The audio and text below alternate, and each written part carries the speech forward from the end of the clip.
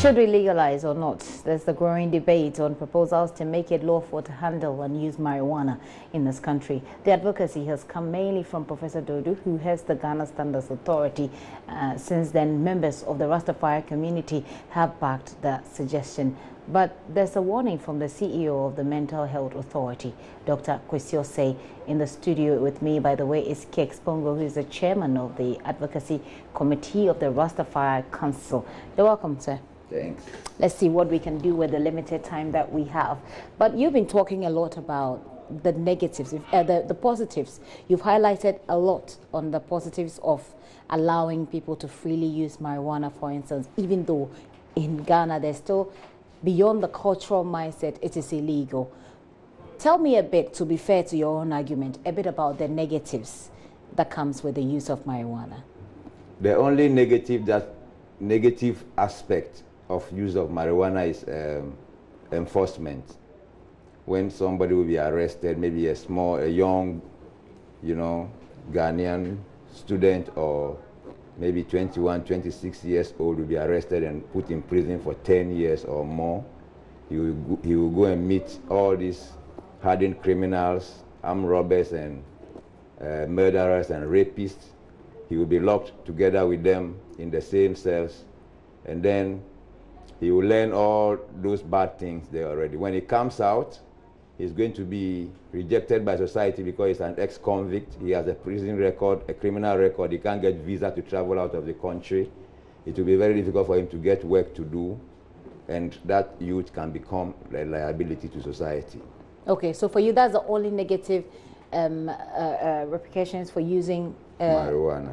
I don't agree with you, because we've seen how people have ended up at the mental hospital, people have ended up with psychological issues. Tell us why we should not believe that narrative and rather believe yours. Because there's no scientific proof that smoking of marijuana can land you in mental hospital. Already, naturally, all of us as human beings have a little aspect of madness, I would say, or let me just say it so. Okay, that I can agree with you. But there are so many people who are mad or insane who are in the mental hospital who has never taken help. But there are others who have also taken herbs, and we see them on the streets, and sometimes we've seen them. You don't have any proof if it is the herb. The doctors have said that sometimes. If you go to hospital right now, for any treatment, your doctor will ask you if you smoke in general. So if maybe someone gets this type of problem and they take mental problem, they take him to the mental hospital. By all means, maybe he smokes herb. The relatives having the mindset already that people who smoke herb get crazy. They will just say, yeah, he's been smoking herb, and then the doctor will document it and say that, yes, he's mad because he smoked herb. But there's no scientific or there's no laboratory test on that person to show that it was the herb that he smoked. The reason why they've gone bonkers. But anyway, this would have been a very good opportunity for us to have a divergent view, on this, so we can increase the debate. Well, unfortunately, we're unable to do that, but it is certainly a conversation that will keep running. Let me find out from you, how far are you with the advocacy so far? What would you say? Where would you say you are? We've written to Parliament, and we are waiting for a response. What but did you tell them? Well, we've asked them to amend the law, because the law as it is now is very brutal to the user. Okay. So it should be amended so that users will not be criminalized. Also, the government can make, or Ghana can make a lot of revenue, from byproducts or products of hemp. So it is better we stop criminalizing it so that we can make more money out of it. And it's also good for the ecology, and the environment. But people who do not agree with what you have said, for instance, I said that in Ghana, people know how to take advantage of loopholes a lot. We have very stringent laws, but somehow people are able to go around it and abuse the law for their personal interest. And at the end of the day, what we seek to achieve, we don't achieve it. So if you're asking that we should legalize the use of marijuana, that young people, for instance, are going to go, that's the fear, they're going to go on a rampage, smoking here and there, abusing what, in your opinion, of course, should be something that's healthy.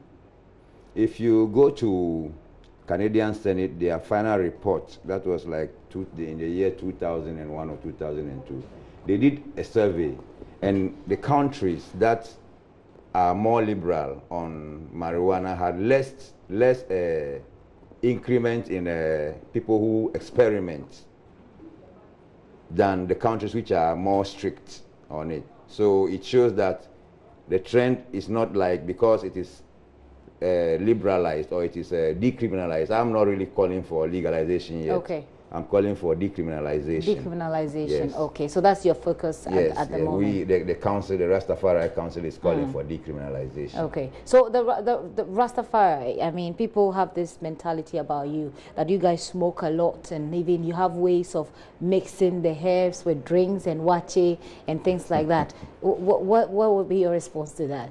Oh, as for smoking, a lot of people smoke more than even some Rasta men. A lot of people who don't have dreadlocks or who are not Rasta smoke more than Rasta men. So we smoke too. It's not every Rasta man that smokes. Okay, what do you smoke? Weed the or herb? Yeah, weed. You smoke the weed, but I know that's wrong, right? You know you can be arrested for smoking weed. Yes, you can.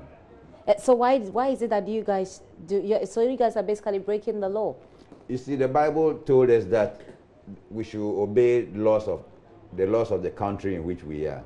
But the laws that are contrary to God's laws or nature, we cannot, obey those laws. In that sense, I'm saying that as long as I know the thing is good for me, and the history of it being prohibited has nothing to do with health.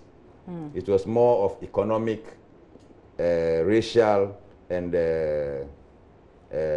political reasons why the herb was made illegal. And knowing the history of the plant for so many years, and I who is taking it, what it does for me, I would prefer to be punished for using it rather than to sit down and be attacked by other diseases and other things. You know. So you're not afraid that even once we finish with this conversation, once you have admitted, on TV that you smoke, that the police will pick you up, you're not afraid of that? Well, if smoking is in the law, if there's any law in Ghana that smoking is illegal, then they but can smoking, do that. Using marijuana is illegal. No, I think it's possession. So if they don't catch you with it, then you think you can get away with it. Yeah. You spoke about what it does for you, which means for you is obeying the law of God. A lot of people will find that very upset. Explain to me the process that your mind goes through when you smoke weed. Do you know? It reverts you to yourself. Okay. It makes you, let's say maybe you are even vexed with someone and you want to go and do anything wrong against the person. By the time you finish smoking the herb, your conscience will tell you that it's not necessary. This is what you want to go and do, it's not necessary. So you shouldn't go in for that. So it makes you think positive and relaxes you. Okay, in short, I would say when you smoke herb, you eat, you sleep, and then you forget. Is that so? You eat, you sleep, you forget, you wake up, and the problem is there, and you meet the problem. So that's like someone would say that's a coward's way of dealing with issues of life. No, it is not for solving problem, or you are not taking it for the problem which is going to solve for you is already in your system. You understand me?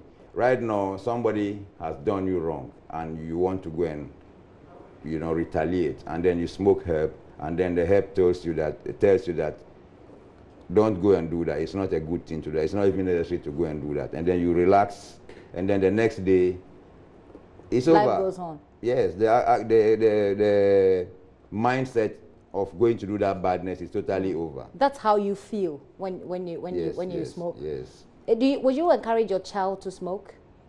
When he's at the right age, it is very safer for my child to smoke marijuana than to take drugs. What kind of drugs? Marijuana is a kind of drug. That is disputable, But I'm talking about drugs like cocaine, cigarette, alcohol. At what time did you start smoking in your life? I started around 1977. So sorry? I thought you were going to say 19 years. 1977. 1977. Okay, I'm not very good with math, but I'm sure someone who can do the math for me, even though we should be breaking for sport. That's almost 40 years now. Okay, and how old are you now? I'm 56. I'll be 56 on the 20th of October. So you started below the appropriate age, right? Which is? Tell me, what is the appropriate age? Because you said when your son at is age 16 is you are grown enough to be able to smoke. I see. Unfortunately, we don't have a lot of time, but I'm sure if we should keep on the conversation, it will be a very interesting one. Let me take your very final word on how far you are willing to take this fight. And there are lots of people in this country who do not agree with your views. There are lots of people who will find your views awkward, insane even. How far are you willing to go with this fight?